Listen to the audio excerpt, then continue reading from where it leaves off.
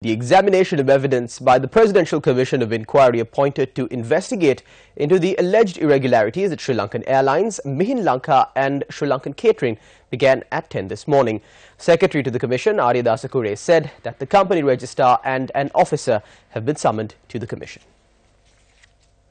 More than 44 public complaints have been lodged with regard to alleged irregularities at the Sri Lankan Airlines, Lanka and Sri Lankan Catering Services.